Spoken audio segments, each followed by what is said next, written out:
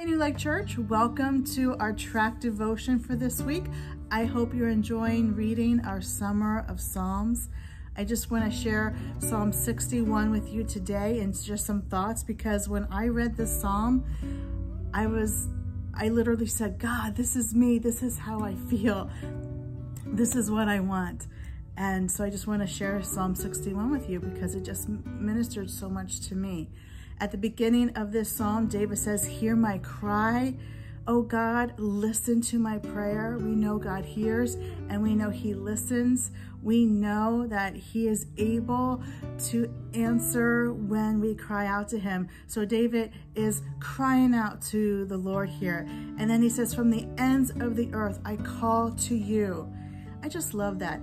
From the ends of the earth, if you study this, it says that David wasn't really far away physically from Israel, so he must mean internally. Maybe he feels from the ends of the earth of human understanding or his human strength or his resources. Maybe he's feeling despair or alone. We know the next line he says that his heart is growing faint. So we know he's having some type of emotions here. And then I just love this part. He says, from the ends of the earth, I call to you.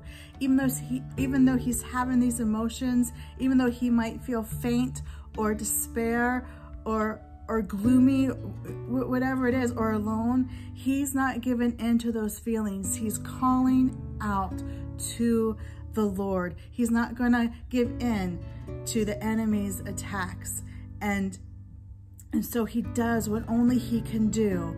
And that's go to God. And then he says, lead me to the rock that is higher than I. You know, when you're going through the storms and you feel like you're drowning and you're paddling just to stay above, you want to get to a high place where you can stand above, you know, the danger zone. So David is saying, God, lead me to the rock that is higher than I. And we know spiritually what that means. To us, that is Jesus Christ. There is no one greater, no one mightier. When we stand on that solid rock of Christ, the winds can blow and the storm waves can try to tossle us over. But we know we have a firm foothold on that rock because he is our refuge. He is our strong tower. And that's exactly what David writes in the next verse. He says, for you have been my refuge, a strong tower against the foe. So cry out to the Lord, New Life Church, and say, lead me to the rock that is higher than I. Lead me to the truth of Jesus. Lead me to his word.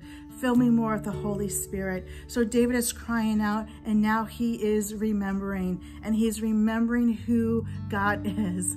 He is that rock. He is the refuge. He is that strong tower.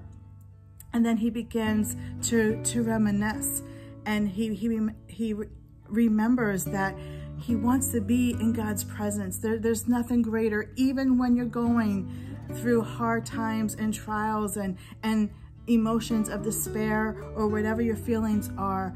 Long to be in the presence of the Lord and in the shelter of his wing. like a mother hen just protects her chicks under her wing. God does the same for us. And David is remembering all these wonderful attributes about God, that he is faithful, that he is strong, that he is loving, and he will protect us. So David starts out with crying, and now he's remembering. And now at the end of this, we see him knowing that he's going to be restored. I don't know if he's totally restored at this point, but we know we see the beginnings of the restoration, because at the end, verse 8, he ends with praise. And I will ever sing praise to your name, and I will fulfill my vow day after day. So he's being restored, and he is praising God, even in the midst of the storm, even in the middle of whatever emotions he has. He is praising because he knows that's where restoration is going to come from. Praising our holy, great God who is second to none. He is the only one true God, and so you want to praise him. And then at the end, he says that he will fulfill his vow. And so that means he's not going to retreat back because of these attacks. He is going to push forward, knowing that he's going in the strength of the Lord, not his own strength, knowing that he is standing on the solid rock of the God who is his refuge. And he's not going to go in his own strength and his own power on his terms. It is on God's terms. And so we can learn a lot from David here. Cry out to God because we know God listens. Remember how great faithful God is, and how great his love is, and how awesome his presence is, and that's always for us. We don't have to beg for it. We can enter in anytime we want, and how that can lead to restoration and for us wanting to move forward and not backwards. Don't give up, church, or whatever you're feeling, whatever emotions you're having, whatever problems are coming your way. Don't give up. Don't retreat back, but push forward by crying out to the Lord, by standing on that solid rock of Christ, right? And by praising our Savior and our God for who he is, our one true holy God. I hope you're encouraged, New Life Church. I know I was when I read this psalm. So let's push forward and advance the kingdom of Christ. It's so great to be with you today. Keep reading your Psalms and keep being blessed. Remember, God loves you, and so do we. Have a fantastic day and the rest of your week. Bye, New Life.